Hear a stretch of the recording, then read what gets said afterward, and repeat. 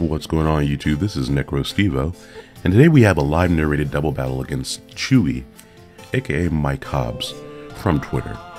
I kind of wanted to do something different. I need to get warmed up again for the Battle of Home Battles, so he and I scheduled this battle a little while ago, so we're going to be trying out a couple of different things. I for one definitely want to become more skilled at using a Trick Room doubles team, so I'm using that team today. That team of course is Edward Scissorhands, the Bisharp. Let's see if I can just pull them all up really fast while we're selecting our teams. So we have Edward Scissorhands, the Bisharp, carrying the nice taunt and the quick guard there. We have Rocky Helmet, Pax, the Amoongus, and I actually have him with Clear Smog, just to stop things from setting up, because when Gothitelle traps things in, things like to set up. And so Gothitelle is actually carrying Safeguard, Heal Pulse, and Thunder Wave. This thing is really useful in doubles, just gotta say that. And of course we also have a Mega Gengar, which is actually pretty bulky. This one has Shadow Ball, Will-O-Wisp, Protect, and Perish Song. Then I have my secondary Perish Songer and Altaria, although it is not Mega Altaria, I'm just using the Life Orb set. Cloud9 is nice to get around opposing weather. And Safety Goggles, Raichu with Feint, Encore, Fake Out, and Thunderbolt. So he will not be getting his attacks redirected by anything, which is nice. So yeah, let's go ahead and make that happen there. Go to the party Pokemon. And let's see what he's running. It looks like Mike is going to have... Oh wow. Team Power, good grief. Power and Bulk. The frailest thing there is Infernape. And Infernape can take pretty much any non-super effective stab hit for the most part. So, versus my team, I think he's definitely going to bring his Staraptor, just because if I bring a Amoongus, he can just Brave Bird it in the face. He would also probably bring, well, that might be a Mega Salamence. It's probably a Scarfment, but it might be Mega. He doesn't look like he has any Ice moves. No, Nidoqueen can definitely, Nidoqueen and Swampert actually might have Ice Beam. Scald to be annoying too. Fake Out is going to be really useful here, because I can definitely fake out his Infernape if he starts out with it, because I will be faster. Just to set up my own Trick Room. So I think the two starting Pokemon that are going to be good are going to be... He doesn't really have anything for Gengar, but Gengar can't do much to him either. It doesn't look like he has any Ghost moves. He might have Ground moves maybe on Salamence. So that means Gengar is whom I will be starting with, alongside Morticia, just to take out whatever he starts out with. And then just so I can dodge some spread moves later on, I don't want to bring Edward Scissorhands. He has way too many things that can hit that. So that means my next best bet is going to be my secondary Trick Room, who can also switch in pretty easily. And we're going to go with Raichu for the nice Fake Out. I can Thunderbolt everything there except for two Pokemon, which are hit relatively easily by some of my other Pokemon. I really like the timer being on. It forces you to really go ahead and pick. I remember back in when I went to VGC back in 08, 07, there were no timers on when you had to pick your Pokemon, so you kind of could just sit there for a little while and just really mull it over. But he could also have U-turn on Infernape to get him out of here. This actually is a pretty good start, especially with Nidoqueen out here. Nidoqueen is one more thing I can't hit with my Raichu's Thunderbolt, so getting rid of it now, very beneficial. So let's definitely go ahead and we're gonna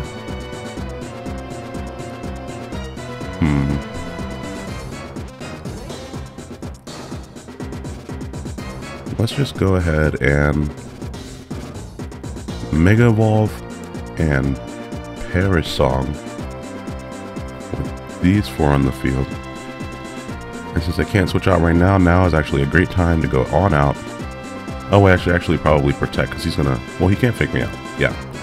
So this is a good time now to go ahead and to switch out into Leviosa. That way he'll be trapped either way, because he can't switch out right now. And when I Mega Evolve, he won't be able to switch out. And I don't think he can one-hit KO me with anything because I have such a bulky Mega Gengar. So let's see what he does as I Mega Evolve. Mega Gengar looking very cool. Definitely one of my favorite Mega Evolutions. He got banned so very quickly though. I'm going to Mega Evolve here. He goes for the Fire Punch. It's not going to do very much, even if it's Iron Fist boosted. And so now I get to play some very fun Protect shenanigans and that type of stuff. I really like starting off with both Gengar and Gothitelle, because once they see Gengar and Gothitelle on the screen, they know it's a Trick Room team, or they know it's a Parasong team. But most people don't expect you to start off with two Pokemon that are both weak to Dark, and both weak to Ghost like that. I wouldn't do that if he, say, had an Aegislash, or his own Gengar, for example. But running it like this, it works out pretty nicely. Because now, I can just Protect with Gengar, and he can't go anywhere unless he uses U-turn. And I can also go right ahead, and we can Ice Beam the Nidoqueen, I think we'll do. So we're going to Protect with Gengar, Ice Beam that Nidoqueen. I have Life Orb running right there. That's not going to do very much at all to Altaria. Altaria is just so darn bulky. This should do about half to Nidoqueen. I'm not sure which side he's bulkier on. It looks like he's about mixed. I'm very pleased with that damage. He could Ice Beam me back, which would be annoying. Okay, no, he just went for Earth Power. Good. We got down to 2 on the Perish count, which is nice. And so now I basically only have to predict one more turn. I could definitely take out Nidoqueen here just by attacking it, but I don't want to lose either of these, because depending on who his last 2 Pokemon are, I may need Altaria or I may need Gengar to set back up another Perish Song. So let's actually, I might actually go ahead and switch someone back into, it would not be a bad idea to go ahead and switch Gengar back out into my Gothitelle. That is not a terrible idea. Okay, so let's go ahead and switch Gengar to Gothitelle, because I can definitely limit any Fire Punch shenanigans he goes for. If he goes for Earth Power, it won't do that much. And if he does attack Altaria, it'll give me a chance to heal it up with a Heal Pulse. So yeah, we're going to go ahead and switch out to Morticia, and then Altaria, and just go for a... I could just go for another Ice Beam to avoid the additional damage, because right now Infernape is definitely the more threatening thing. Yeah, I think I'm going to do that actually, because then I won't have to worry about something getting double targeted again. I'm going to go ahead and switch out Zavalon and go out to Morticia. And he goes for the Thunder Punch. That's going to do a little bit more, but still not quite that much. Yeah, and I avoid that additional damage coming from Nidoqueen, which is nice. And now I get to Heal Pulse my Altaria up as he brings in a new Pokemon. Or hopefully I get to Heal Pulse it up. Depending on when he brings in, I may not get that opportunity. So you can't switch out. Now is a great time. I can basically get a free switch out on anything that I want to. He has Salamence on the other end. Actually, staying in here and Draco Meteoring Salamence would be so very satisfying. That's really predictable, though. He might Protect, but if he's a Scarfmence, he'll outspeed me and hit me with his own Dragon type attack. So we're just going to try to Thunder Wave that Salamence, and then I'm going to switch out and back into Zavalon. He could, of course... Well, if I Thunder Wave it, then it'll be slower than me when I try to set back up another Trick Room. And I also have Fake Out support now, too. So, I mean, I keep saying Trick Room when I mean Perish Song. I was playing with some Trick Room shenanigans with Gothitelle a couple of months ago, which is why I have that on the brain for some reason. So we're just going to switch right back out. And I do like the synergy between a bulkier Gengar and Mega Gengar, rather, and Altaria. Oh, this is Mega Salamence. That is a huge problem. It's a good thing I Thunder Waved it. I might just need to go ahead and attack it, actually. This might be a big problem. Okay, he did just go for Protect. I'm happy I didn't stay in to attack it then. That's fine. Now Infernape's gonna die.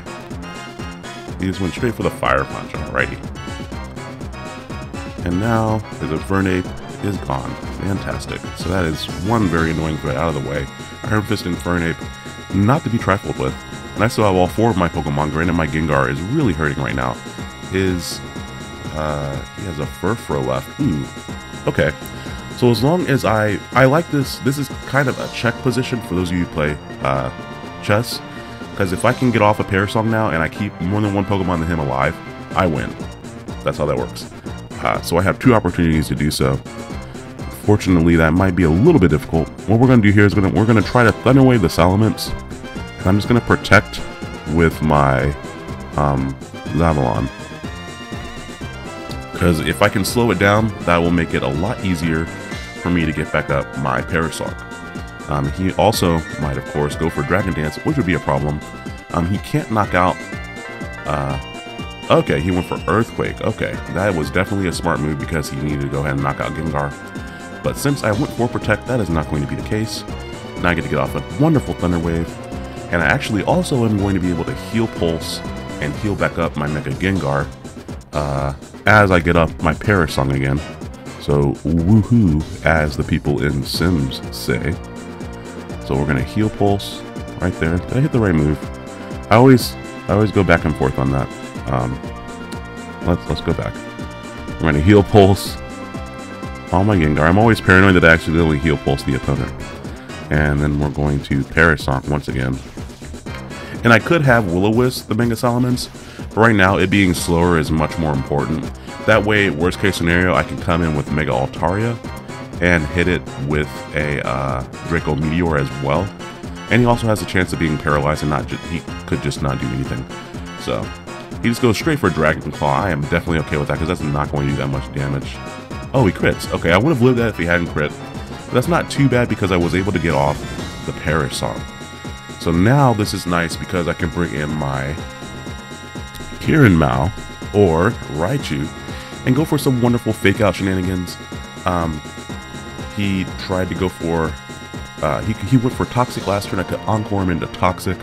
Anything to waste his time, basically, is what this nice little setup is for. So, just in case, we should Psyshock someone here, I'm pretty sure. Salamence is much more threatening. I don't really have a way to knock out Furfrou, though. So we're going to Psyshock. Because I don't know if I can kill it with a single hit from my Altaria, even if it is Life Orb. So we're just going to go for that. And then I'm going to go for a Fake Out. He might he can't double protect, though. I have too much pressure on him here. So yeah. I'm not worried about Furfrou, so we're just going to target the Salamence down. He did protect with the Furfrou, which is interesting. When you're in this position, I don't know that protecting is the best position that you can put yourself in, but you can't really do anything. I've kind of locked him down with Fake Out, and I slowed down his most powerful Pokemon on the field, and he only has 2 more turns left to operate with. So, but now that I faked that out, that is pretty nice. I know that my Raichu is right now the fastest thing on the field, so going for a Psyshock on, we'll go on the Furfrou this time, just to mix it up. And actually, let's go ahead and Encore that Furfrou into his Protect. Oh, he went for a Sucker Punch. Alrighty then, that's interesting. Yep, now you're stuck on Sucker Punch, and I just know not to attack you anymore, which is nice. Which I can definitely get away with between using Encore here. Wow, that move did no damage. Unfortunately, Raichu is probably going to go down here. Yes, he did. But that is okay. Even without the crit, I would have run the chance of being KO'd there. But I can definitely stall this out now, this last turn rather, with the Pokemon I have. He has to figure out a way to KO both of my Pokemon on this last turn, and I don't think he can do that actually. As long as I don't attack, Furfrou can't do any damage with a Sucker Punch. And I'm definitely going to Heal Pulse my Altaria, and so basically he has to choose whom he wants to attack. Because I'm going to Heal Pulse Altaria, and I guess he could knock out Altaria, but that's the best he can do here, because he can't Earthquake. So he has to figure out something here. I really like using these moves to get around the double targeting moves. And it would have been fun to bring Bisharp to block some of the priority moves like Sucker Punch, but he didn't really have anyone who used too much priority in this battle. But fortunately, Altaria is able to pick up the KO there. And now that means Furfrou is definitely going to go down to the Parish song, and actually so is my Morticia, which Morticia is probably completely okay with if you haven't watched the Addams Family.